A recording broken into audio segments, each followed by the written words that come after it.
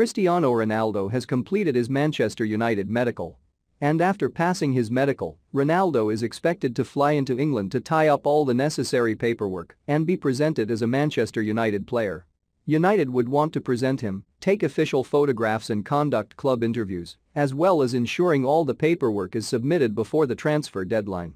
However, with Ronaldo due to fly back to Portugal for the international games, there is a small chance that the paperwork is processed from abroad in time for deadline, and the player remains in his homeland and is only officially presented once the break is over. Portugal face Ireland at home in a World Cup qualifier before taking on Qatar in a friendly, and then they travel to Azerbaijan on Tuesday 7 for another qualifier. This means Ronaldo could fly back to England on Wednesday 8, with a view to hopefully making his debut at home to Newcastle on September 11.